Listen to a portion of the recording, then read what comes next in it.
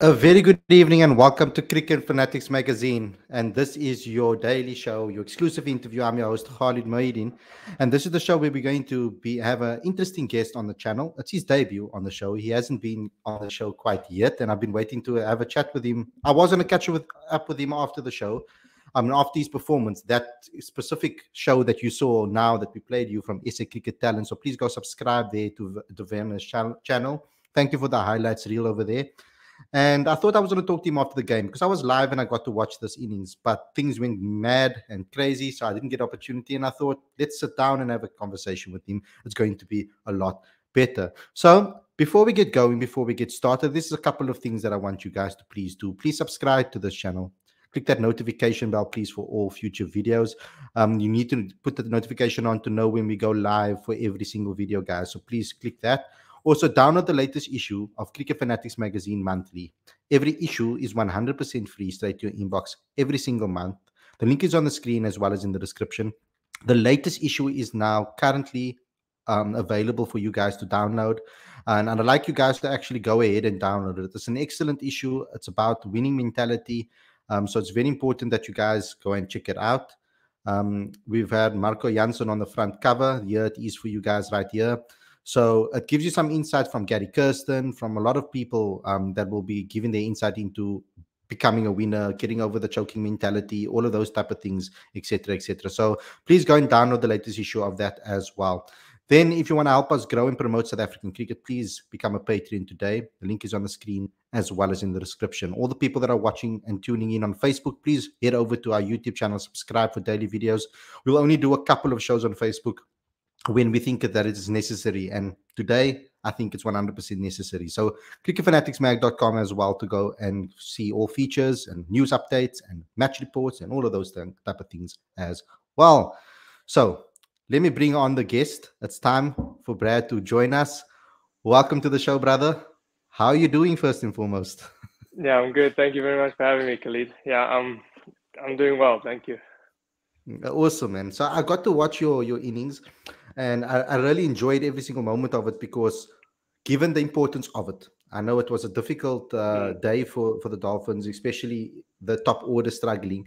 And you came in against possibly one of the best attacks in the country at the moment. Experience, space, left arm seam, swing. They have everything in that department. And you came out there and you hit 100, a very special 100 that I really enjoyed. So can you first talk me through that performance, what's been through your mind, and etc. And how do you prepare yourself mentally for that particular game? Um, yeah, to be honest, when I was sitting on the side and all the wickets just started to fall, and when I came in so early, everything just happened so fast. I didn't really have time to think about it, and I didn't even know what the score was when I got to the crease. I only found out after the game that we were 24 for 5. I didn't even know it was that bad. I got to the crease so quickly. I didn't have time to think about it, and I don't know when you're in a situation like that. I looked at it as an opportunity to do well, because if you fail, it was just a bad team performance from obviously the whole team. But if you manage to pull it out, then it's just a massive opportunity to get your name out there and do something good. Mm-hmm. So yeah, you don't really have much of a choice of how you want to play. It's sort of just when it's a situation like that, you forced to you either just you sink or swim. It's gonna happen or it's not. You have to just play out the overs and get some sort of score. It's not like you're out there batting and you trying to assess the conditions. Is it a 250? Is it a 300 wicket? It's literally just about batting the overs, and that's what I was telling myself. And yeah, I managed to get through close to the end of the innings and score some runs.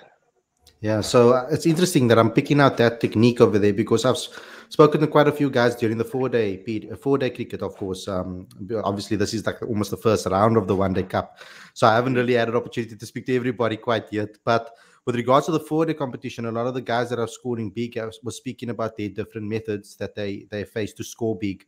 I've heard people say that they don't look at the milestone itself, for example, 100, but they'll look at 140 maybe as an aim, and then try to push 140 that puts the milestone out of their head. So they constantly thinking that. Then there's other guys that just say bat time, bat 30 minutes, bat 40 minutes. So you mentioned over there that you bat overs. Is that how you normally take it when you try to bat big? Yeah, well, I'm also more of a time guy, but in 50 over cricket, it's a little bit different. There's more stages Yes. to 50 over cricket. But when you come in a situation like that, you're almost playing 4-day cricket just with a white ball, and so it was literally just about batting time and just waiting for it to get easier, because it always does. It's just when you're in that moment, sometimes it doesn't feel like it would, but Yeah. it always does eventually get easier. And that was what I was telling myself, that you just got to get through that first initial stage. Okay, excellent. I've got the most important parts out of the way right now. So let's get into your life story a little bit. I want to get to know you better. That is the title of this. I want to hear how you got introduced to cricket, and what was the progression for you like in the beginning stages before high school. Um, I've been playing cricket, I think, since I could walk. I've been playing backyard cricket. I remember I used to like strap like knee pads on my knees and then practice fielding inside, like on tiles, so I could slide and stuff. And my dad, I remember, used to take me to the beach, and he would hit tennis balls at me, and so I could practice fielding on the beach. And I've just always loved cricket ever since I can remember. And yeah, so then I started at Mshlali prep school and played through the years there, and then eventually went to Kersney College. And I only made my first representative team at KZN under 17, and then made the Coke Week team. After that, then first out of school, I played a season in the UK in Somerset. And then I came back and I joined the Dolphins Academy, and then just progressed through the ranks from there. I was in the academy for, I think, a year, maybe a year and a half, and then made my B-side debut. And then played in the B-side until it fell away. What was it, last Yeah. year or a year or two ago? Okay, 2 Um, years ago. and then the Colts cricket came as a replacement, and then yeah, I played a Okay. couple of the Colts games.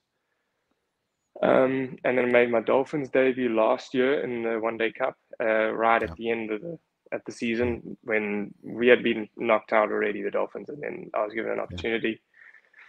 And then yeah, given another opportunity at the start of the comp this year, which was nice, and Mm. very very happy to have taken an opportunity now. Yeah, of course. So I'm going to get to some of the fan questions as well. Lee wants to know, how was it attending Kernsley College? Yeah, I loved attending Kersey because I boarded there. I did weekly boarding, Okay. and so I loved just like the camaraderie you get with like being around your mates 24/7 and stuff like that. And then facilities at Kersney are obviously really good.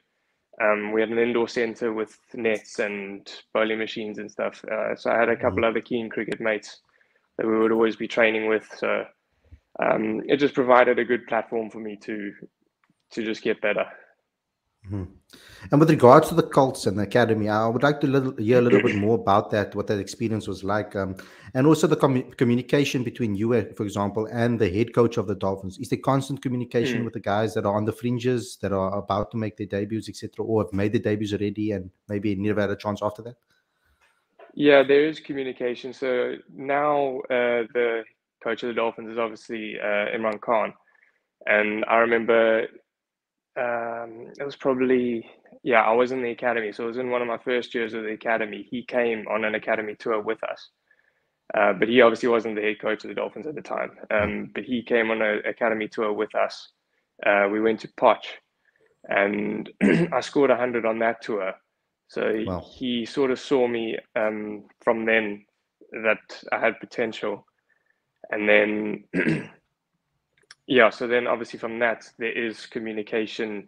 So when he got his head coach role, there is communication from him down to the academy boys and Colts boys, and just like sort of communicating what needs to be done to progress to the higher levels, and um, how much work needs to be put in, all the performances that you have to put in, and yeah, I just progressing from the academy level to higher levels. I think it's an important step, I thought, in my personal game, Just because when you're playing academy cricket and stuff, you're not playing at stadiums. You're playing on out grounds and stuff, which can often not be. They can be trickier wickets, and you're obviously not using Kookaburra turf balls or something. So you're using softer balls, and it can be a difficult thing to score runs on those grounds. But it forces you to learn. You have no other choice. If you want to put performances in, you have to score runs. It doesn't matter where you're playing.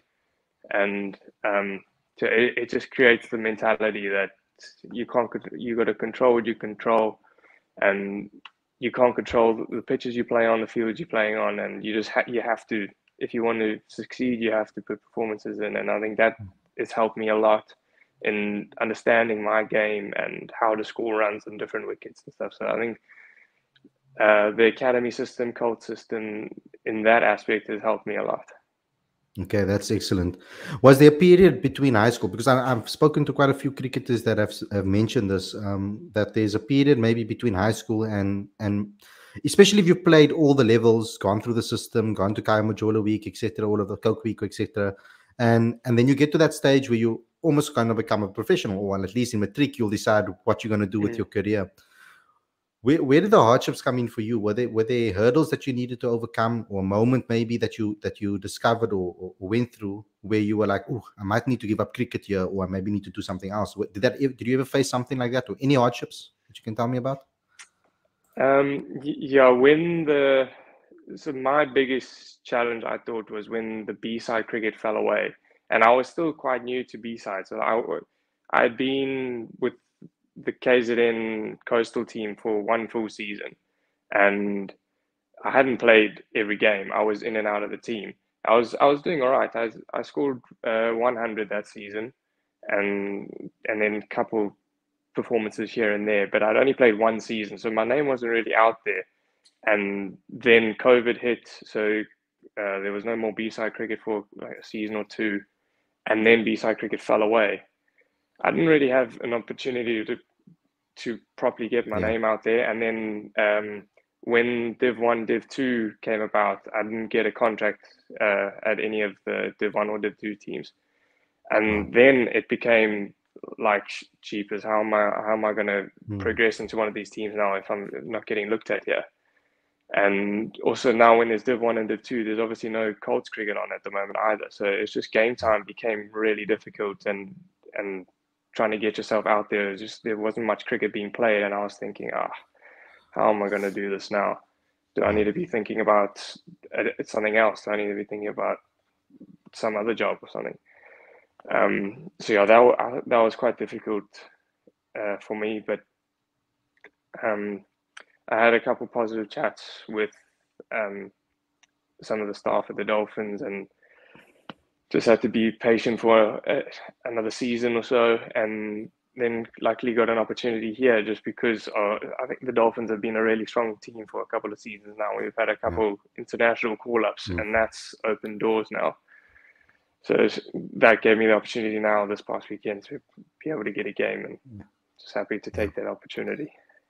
So what do you do mentally in that period of waiting? Like, are you a guy that visualizes and pictures yourself maybe going into the middle and scoring big runs, etc.?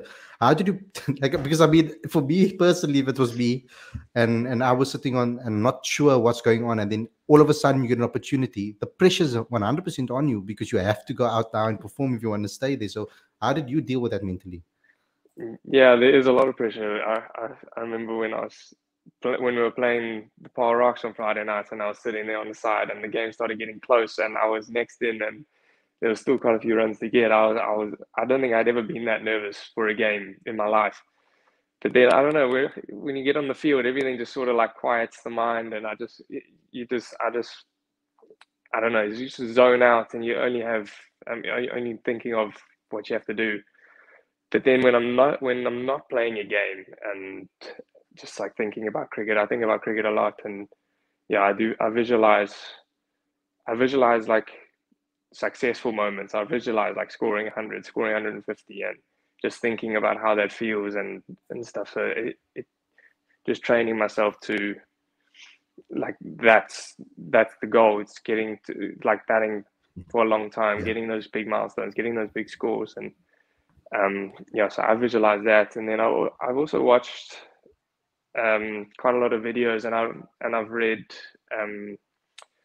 this guy. His name is David Goggins. He's he's a I can't say just he's a Navy SEAL and a couple other things, but just his sort of mindset to life and overcoming challenges and stuff is just something that I really like learning about, and just understanding that we're getting a small understanding of how he does it, and just like whatever's put in front of you, if you want to succeed and you get challenges, the only way to succeed is to get through those challenges and just figure out a way. So that's been quite a successful thing for me, just for like mental training, really. I'm laughing because there's literally a lot of people that have spoken about that. The obstacle is the way, you know. When the obstacle is there, you go through the obstacle to get to the good side. So I like that. It's a nice frame of mind, and the visualization too. If you want to be successful, that's what you got to do. I mean, for many years I fought for South Africa in cricket, and that was I'm not cricket, in judo, sorry. I did South African judo for a long time, and visualization was, because it's as well as the individual component to it, like just like cricket as well. Visualizing yourself doing those things really helps you feel that moment when you're on the. It takes the nerves away, kind of, as well, I feel. So let's get into some more. Let's get into some more questions over here in the comment section. Let's start with Raul. Wants to know, what would you say is your strongest suit, your batting or your bowling? It's definitely my batting. I've always been a batter predominantly, and then I've been going to the UK for a few seasons now, and that's really helped my bowling. I've put on a yard or two of pace as well, and I'm definitely working to become a genuine all-rounder, but definitely at the moment I'm more of a batter. Okay, excellent. When it comes to this one, thank you, SA Cricket Talent, for actually doing the video at the intro as well. How did you enjoy your time playing for Bath? I love my time playing for Bath. The whole setup at Bath is just unbelievable. They're so keen on just helping cricketers and helping people just get active, and they've built an indoor centre at their ground now. So when I'm there, they have ball machines that feed themselves, and I have access to that indoor whenever I want. So I was training there pretty much 5 days a week, and then playing Saturday, Sunday.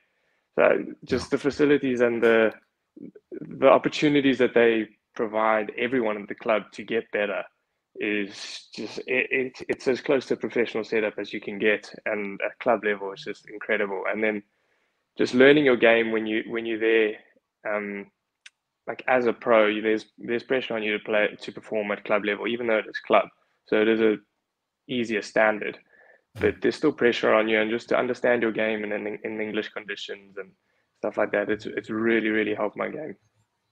Yeah, literally, as a follow-up from that, is how strong is club cricket in England compared to South Africa? I would say, like, top teams in South Africa will easily compete with top club teams in the UK, but the depth in the UK is a lot better than what we have here. There's so many leagues and there's so many teams there in the UK. So there's just a lot more depth. Excellent. Okay. From your experience of playing at Kingsmead, has the pitch changed over the years, and if so, how? I wouldn't say I have the most experience of playing at Kingsmead. I've been playing there for probably 4 years, maybe 5 years. And in my experience, there's sort of two halves of Kingsmead. So I'd say the left side, if you're in the change rooms looking at the field, the left side is more of the batting side, the right side is more of the bowling side. I don't know, just that's what sort of the scores tend to tell us.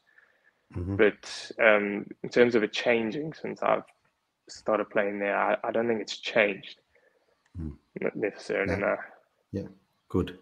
Okay, Robbie Freiling is a Dolphins high performance coach. How is it working with him? I love working with Rob Freiling. He's just the way that he talks about cricket and the amount of experience that he has and just the type of player he was, he finished games prolifically at domestic level, and that's what got him to obviously play for South Africa. But yeah, just the way that he talks about the game and just how to play different situations, and he sort of talks about it in a mindset that I resonate with, and just like there's no when you how I said about the challenges, when you get presented something and you want to do well, there's no other route. You have to overcome that challenge, and he's very big into that. So just the way he talks about the game, I really, really enjoy, and I understand it well. So I really enjoy working with him. Okay, excellent. And then who is the fastest bowler in the KZN club scene currently? Do you know that? Fastest bowler. I'd say he's in the HP with us. His name is Shlompo Modumakane. He's a right arm quick bowler. He's skiddy. He gets onto you a lot quicker than people think. So he's one to look out for, I'd say. Okay, excellent. And then finally, from SA Cricket Talent, do you have aspirations to break into the 4-day first-class side for the Dolphins? I'm taking it you're going to say yes. Yeah, absolutely. That's a non-negotiable. So you have to, just especially when you're young. I don't think if you're not like one of the world dominating players at a young level, you got to be learning your game in all formats. It's just way more beneficial for later on in your career if you sort of understand your game. I just think if you can perform in 4-day cricket, you can perform in 1-day cricket and T20 cricket as well. You just understand your game so much better if you a top performer in 4-day cricket. So that is definitely a challenge I'm keen for. Just for that belief that you can do it in tougher conditions and just for longer periods of time. So yeah, I'm definitely keen on playing 4-day cricket. Okay, excellent. Last one from me. When it comes to cricketers that you admire or model your game on, who are the players that you look up to and that you followed over your career? I wouldn't say that I've modeled my game about someone that I've watched. I don't know. I've worked out a way that works for me and a game plan that works for me. I think that sort of suits everyone differently. But when I was growing up, I really looked up to Sean Pollock. He was one of my idols growing up. And then now, I'd say I love watching Marcus Stoinis play. I love watching Mish Marsh play. Just those sort of cricketers. I just think it just looks like they're having fun when they play, and they just play an exciting brand of cricket. And I like watching those guys play. And how do you move yourself into more of an? Do you have a plan to move yourself into a more attacking-minded type of cricketer? I mean, you are quite attacking ultimately. You know, it seems to me that you know how to adapt your game according to situations. But when it comes to learning your attacking side of things, what sort of techniques do you do? What do you do in the nets to try and improve that, etc.? Yeah, I do. I think I do have that power game, and I do have that boundary hitting game, and naturally, I feel like I'm quite a quick scorer. But like coming from academy and into B-side cricket, I opened the batting quite a lot. So then I sort of had to understand and build a game on getting through a new ball period. So I have that game as well, I feel. And then in terms of like training that boundary sort of hitting, for me, it's all about just like not opening up too early. So it's not like forcing if you're a right-hand batter, not getting your right shoulder and your right hip through the ball too early. Then I feel like I've mishit a lot. And so it's just staying side on and trusting that you have the power to clear the boundary or just to find gaps in good positions rather than just trying to hit the ball as hard as you can. So for me, it's sort of that, just engaging that front shoulder. But yeah, I'm naturally score quite quickly, so I think that sort of helps in going up and down the gears. Okay, cool. Excellent, Brad. I know you have somewhere to go, so thanks a lot for joining us. I'm hoping that we get an opportunity to talk more now that you've come on the channel once. I don't want it to be the only time. I hope you can join us on other shows as well. Anytime. Okay, awesome, man. Thanks a lot for tuning in. Hope you enjoyed this episode, everybody. Thanks for watching. Please do all the things that I've asked you to do at the top of the order. For example, I want you guys to obviously go to download our latest issue of Cricket Fanatics magazine. It's a very important issue. I think it's a nice way for to us to get over what happened at the World Cup. Of course, it was a sad time, heartbreaking. So this is a type of magazine to get you over that. I'd also like you guys to please subscribe to this channel as well, but also become a patron if you want to help us grow and promote South African cricket. Link is on the screen as well as in the description. Brad, thank you a lot to all the fans out there that have been watching. Please, the guys on Facebook, go over to our YouTube channel and subscribe there too. Thanks a lot for coming and watching. Brad, good luck for the rest of the season, and I'll speak to you again very, very soon. Take care, everyone. Peace out.